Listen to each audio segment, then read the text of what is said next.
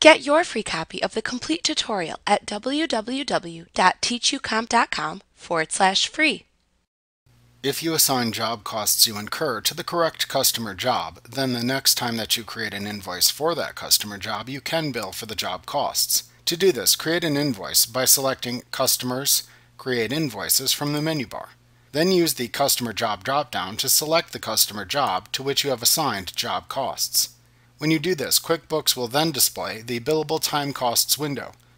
To bill the costs, click the Select the Outstanding Billable Time and Costs to Add to this Invoice option button, and then click the OK button to continue and open the Choose Billable Time and Costs window.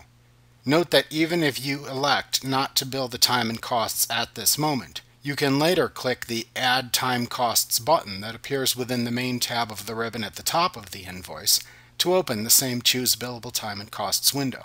In the Choose Billable Time and Costs window, click the Expenses and Items tab as needed to display the outstanding expenses recorded and items purchased for the selected customer job. Select the expenses to bill to the customer by clicking into the leftmost column next to each line item to mark it with a check mark.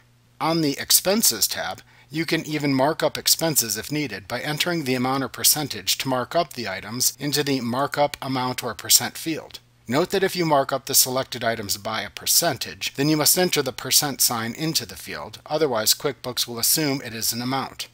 If you mark up expenses, select the income account to which you attribute the markup by selecting it from the Markup Account dropdown.